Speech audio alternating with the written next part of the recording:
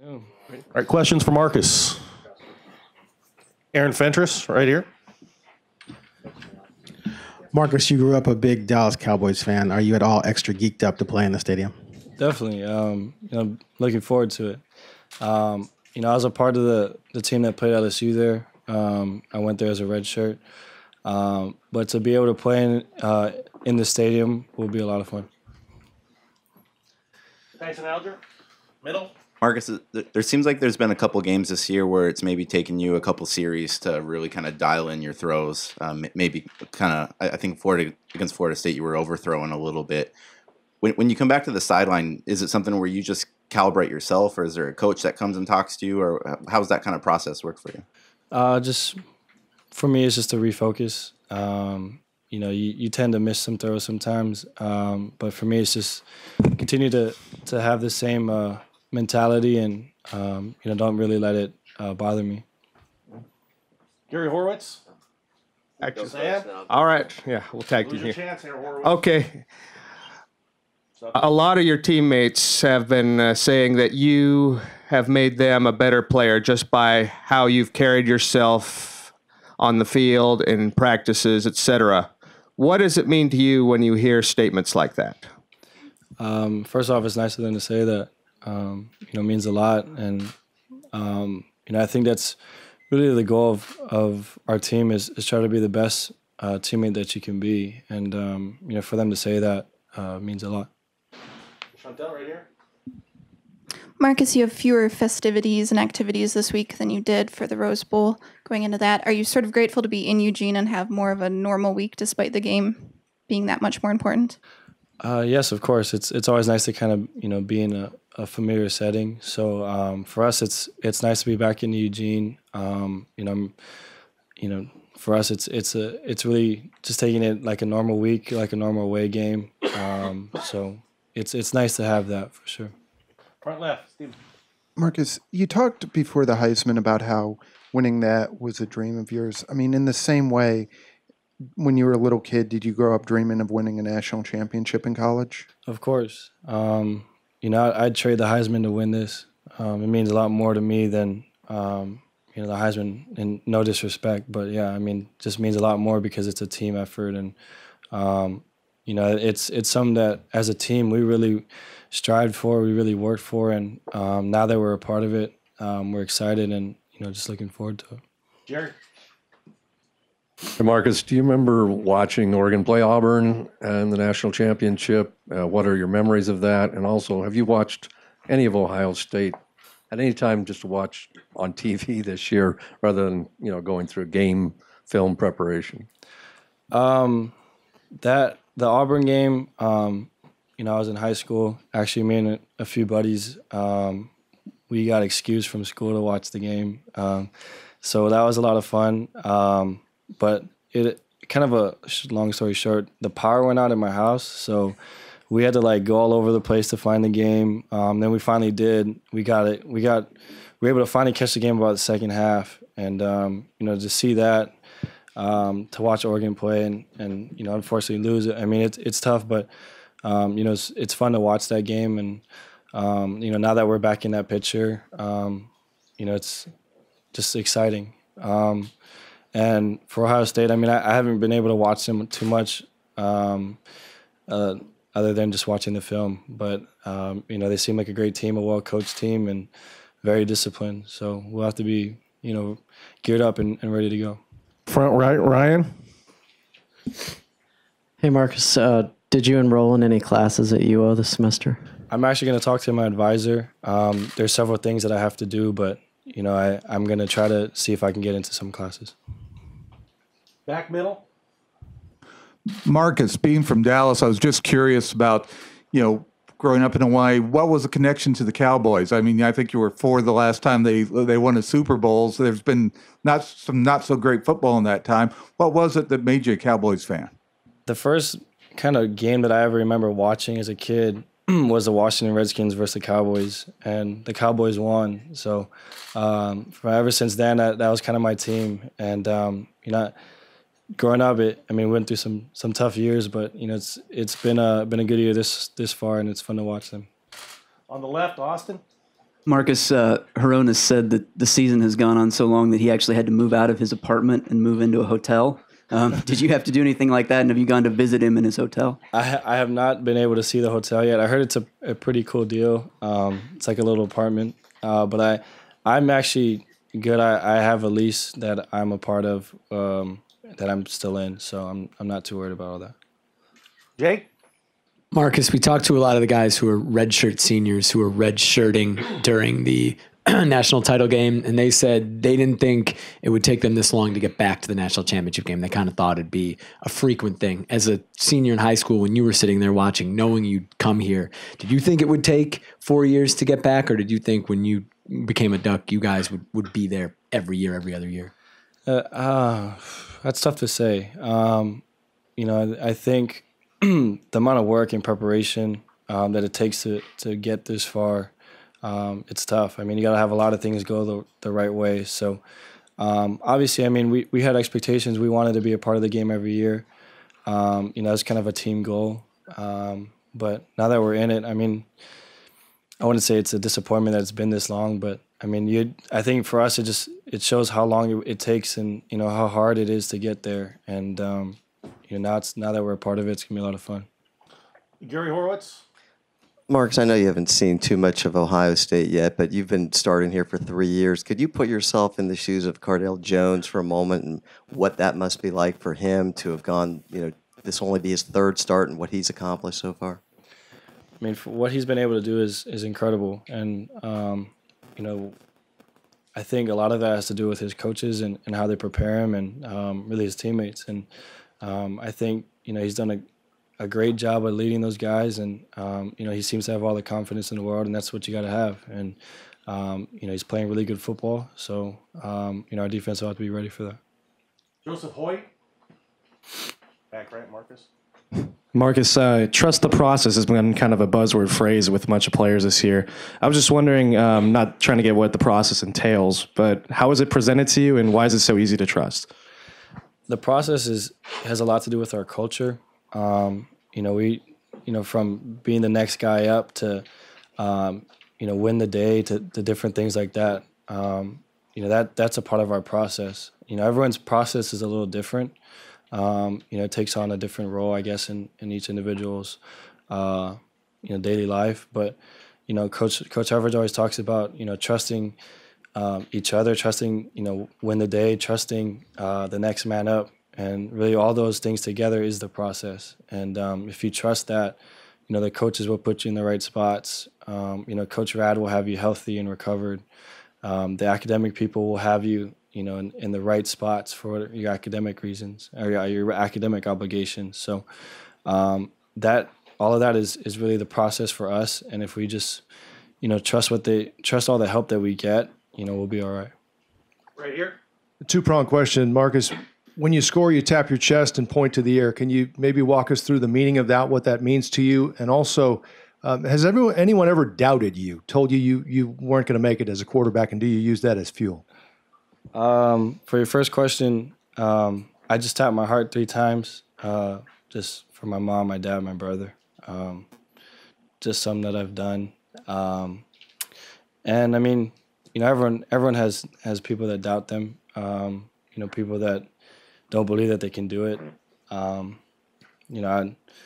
I've had people, so I'm not going to name them specifically, but of course that's motivation. And, any player, any competitive athlete will tell you that. Operator, we're going to go to the phones if there's any calls from the phone. Certainly. Your next question comes from the line of Warren Williamson. Oregon Duck Football News. Curious, go back to when you were a redshirt freshman and even 2 years ago.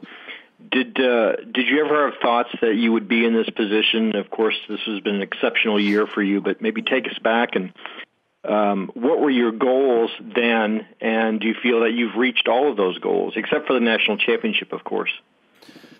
Yeah, every year that I've been here, my goals and my mentality has been the same. I think that as an athlete, that competitive drive makes you a better player. So, now that we've accomplished several of these goals that we've had for, quite a few years now, it does feel good. But we're looking forward to the next one and hopefully accomplishing that goal. And it's been a long road, but you just gotta again trust the process and enjoy all these moments.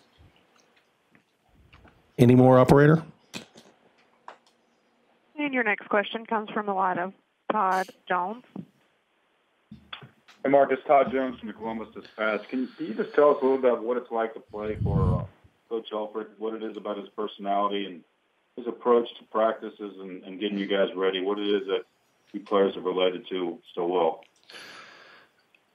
Coach Elfrich is really just somebody that you love to play for. He develops that relationship with you from the moment that you get here. It doesn't matter if you're the starting offensive lineman or the scout team guy. I mean, he'll develop that relationship with you, and when you have that, you feel that compassion. It makes you want to play that much harder for the guy, and he really just for us he motivates us in different ways. But at the same time, he really just always tells us to trust the process and enjoy the moments. And for us, it's awesome to play for, and we're grateful to have him as our head coach. Still on the phones? Anybody, operator? And you have another follow-up question from Tim May. Yeah, this is Tim May with the Columbus Dispatch. I was wondering, Marcus, where's Freeman in particular? Has he surprised you a little bit by the way he stepped up this year, and what does he bring to the attack? Who is Royce? Freeman. Royce has been an incredible asset for us. For him to be able to step up as a freshman and come in and play as well as he has, it's been really just an awesome deal. He's such a smart football player and such a freak athlete that it really makes us that much better. And without him, it'd be tough to say where we'd be at as an offense. Any more, operator? Certainly, and your next question comes from the line of Greg Couch. Hi, this is Greg Couch at Bleacher Report. I have two things. How is Coach Elfrich different than Coach Kelly in the way he treats you, talks to you, things like that? And also, how do you know when Coach Elfrich is angry? How does he show it? Coach Elfrich finds ways to make you laugh. He'll joke with you. He'll find any little thing to kind of rub you and make you laugh. So, not saying that Coach Kelly didn't do that, but Coach Elfrich kind of has a knack to make funny jokes out of different situations. And you'll know when Coach Elfrich is mad. He turns a little red sometimes, and his voice gets a little higher. But I think his calmness and the way he's able to kind of always stay pretty collected helps us as a team and helps us not be so up and down. Operator? Thank you. More? And your next question comes from the line of Fred Lewis. Marcus, last year when you decided to return to Oregon, has this gone the way you had hoped always, or is this the way you had imagined it? It's been incredible. This year has been awesome. It's been worth every second of it. It'd be tough to say that I didn't hope for these things. I really wanted to be a part of something special, and this team is special, and I'm thankful for it. And it's been such an awesome journey, and it's just been great. Operator, one more. Thank you. And there are no more audio questions at this time. All righty. A couple more in the room.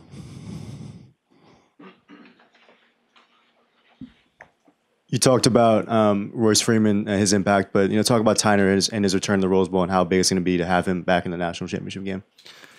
I mean, when you have two great backs like Thomas and Royce, they really feed off of each other. So to have Thomas and really at full health, will really make our offense that much more better. And he's been a great asset for us, and we're looking forward to big things out of him. Middle, Andrew.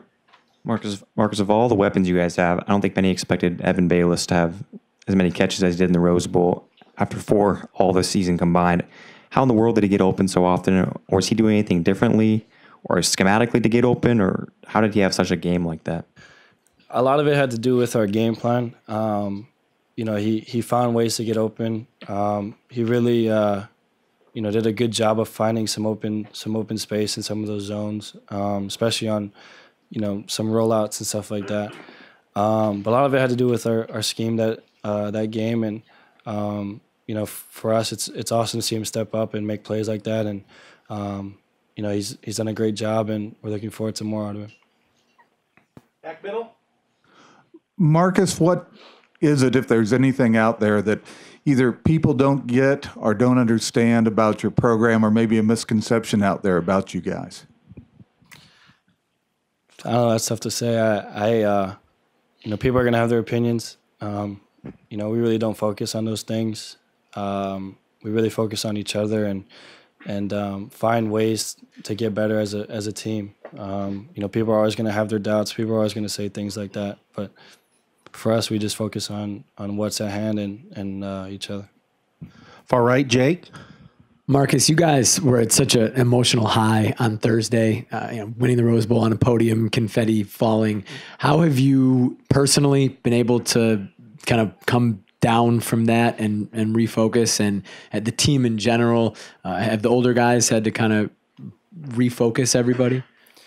No, I firmly believe that this team, refocused based on the fact that, we're part of the national championship. And this is something that, very few teams ever get to be a part of. And I think that quickly allowed us to, kind of not really ditch the ceremonies and the celebratory stuff like that, but it really helped us kind of refocus and make sure that we're on the same path that's made us successful this year. So, just being a part of this national championship game really helped us kind of, regain our focus and get ready for it. Front row on the left, Gary. Marcus, you've had such balance with your receivers this year, and the last two games, especially the Rose Bowl. Darren Carrington really stepped up. Can you talk about what he's meant in his growth this season? All those guys. And I think it really honestly starts with Keenan Lowe.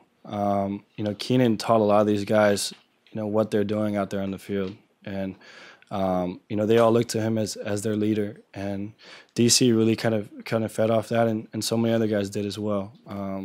But DC really has come a long way, not only as a football player, but as a person. And, it's fun to watch. I think that's, the coaches always talk about watching guys grow. And I think to see DC from where he was at in the beginning of the year to now, what he's been able to do, it's definitely just kind of an enjoyment to see.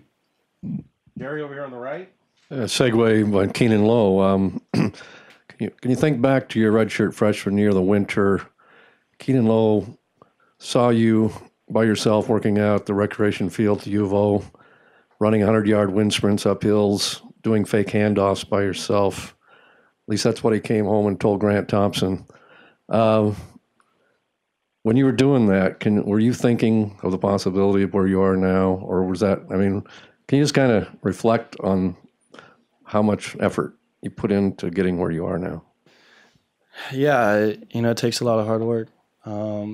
And, I don't really have much to say about that, but I really wanted to be a part of this team. I wanted to contribute, and, I wanted to find ways to get myself better, and whatever I could do, it didn't matter whether it's running or doing, play action passes or stuff like that. You can always find ways to get better, even if it's by yourself. And, I really took that to heart and wanted to just make an impact. And, it's nice to see it kind of pay off for sure. All right, one more right here. Thank you. Tiffany Eckert, KLCC NPR. Do you consider one of your lifetime achievements meeting David Letterman, doing the top 10? And tell the truth, was he cool? Yeah, he was awesome. To do the top 10 was a special time. That was a lot of fun. And to meet Dave, and he's I think he'll be done pretty soon if I'm not mistaken. So to be a part of that, to actually meet him and be a part of the top 10 was just a lot of fun, and I enjoyed it. You read well. Thank you. Thanks, Marcus. Thank you. Wanted for media, just let you know, we'll have media availability after practice the next couple of days. I know I have not sent out a list in terms of who's available. I've just gotten schedules. Let's do it in terms of send the request in by 6 o'clock. I'll respond if such and such isn't available, so you'll know ahead of time and that sort of thing. So there will be availability, again, with select players Tuesday and Wednesday. Thursday we'll kind of